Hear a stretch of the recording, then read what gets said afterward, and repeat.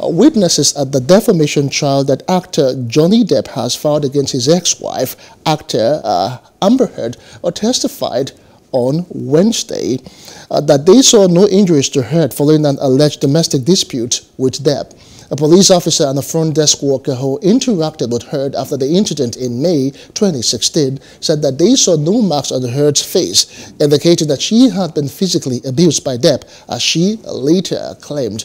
Tyler Harden, an officer with the LAPD, said that he and his partner concluded after being called to Depp's penthouse apartment and interviewing Heard and others at the scene that no physical altercation had taken place. The witness testimony was recorded in early 2021 and played at the trial that is now in its third week in Fairfax, Virginia.